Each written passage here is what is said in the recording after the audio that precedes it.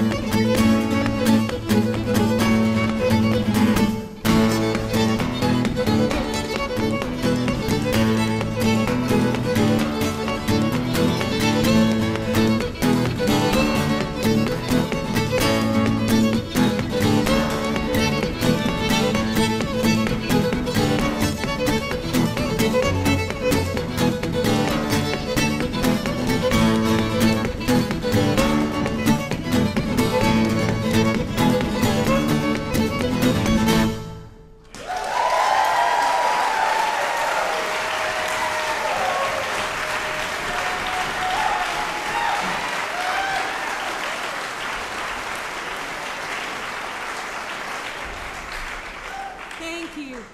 Thank you so much. Oh, what a pleasure to be here. What a treat. That was a set of Acadian and Quebecois tunes. I started off with a tune from Aimé Gagnon, a fiddle player from close to Quebec City. And then there was a tune from Laurier Goulet, who was a great fiddle player who for about 40 years every Saturday night played a dance at a hall that was a Quonset hut that had been a chicken coop, and that was what was called the Poulailler, a great dance hall. And then the third tune is from Jerry Holland, whose dad was Quebecois, the late, great Jerry Holland. We miss him terribly. And then the last one was an Acadian tune from a New Brunswick fiddle player named Eloi Leblanc, the fastest fiddle player you ever heard in your life. When I first put on the recording, I thought I had it at 45.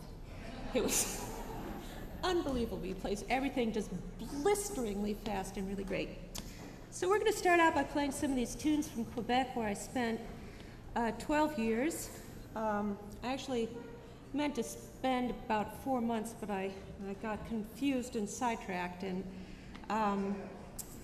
that'll happen, you know, fiddles and all. And I ended up playing in a band called the Bottine Souriante, and woo, that set me on a good path to spending a lot of time in kitchens and dance halls. So I'm going to play a set of tunes now from the northeastern central part of Quebec, from a place called Saguenay-Lac-Saint-Jean, and home to a really amazing fiddle player who I spent a lot of time with. His name was Louis Boudreau, Louis Pitou Boudreau. Pitou means puppy. And he was about 79 when I met him, and his sister still called him Pitou. So when you get a nickname, a handle like that, it sticks. He was a great carpenter, fiddle player. Grew up in a family that had not only the best instrumental dance musicians, but also the best dancers of the region in their generation. So he was doubly blessed and learned a lot. Was the last of his family line to play a really pretty amazing dance repertory. So off we go.